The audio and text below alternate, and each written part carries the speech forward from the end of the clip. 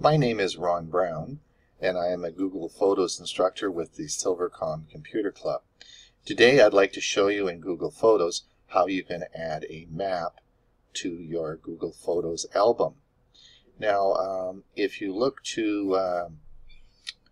here, this is the a cruise we went on in 2018, and it went from Vancouver to Hawaii and then down on to Australia. These are some pictures that I have placed in the album, just a few pictures that I've placed in here, but I would like to add a map that shows a trip from Comox to Hawaii. So I'm going to come up to the top screen here and I'm going to edit the album. And you'll see a little map icon here. I'm going to click on this and click on Map. This is going to choose my home location, which is Comox, and our destination, which is Hawaii. I'm going to save this, and now it has inserted a picture, a map, that shows the first part of our trip from Comox to Hawaii. I'm going to move the location because I'd like the map to be up, probably as the first picture in my album. So here we now have the first map, which is from Comox to Honolulu.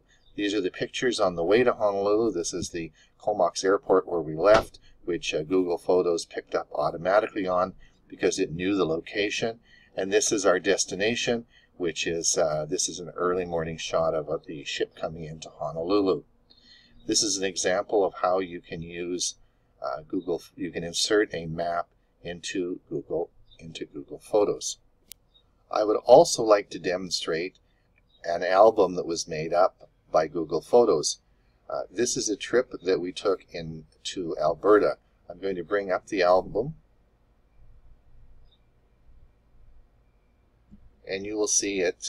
It shows, of course, a map of a trip, a map that starts our trip. We took this trip. It was a driving trip, and it was a circle trip that we went from our town in Courtenay, Comox, over to Nanaimo, across to Kelowna, Calgary, Edmonton, and back again. It took about 10 days, and we arrived back tired in Courtenay, and I got up the next morning, and this album was emailed to me, and it was titled Trip to Alberta. It had the maps, all our pictures, the second part of our trip from Golden to Penticton. It labeled the Kicking Horse Lodge that we had stayed at, and then it gave from Golden to Okotoks, the next segment. The point is that all this was done for me. I did not do any of this.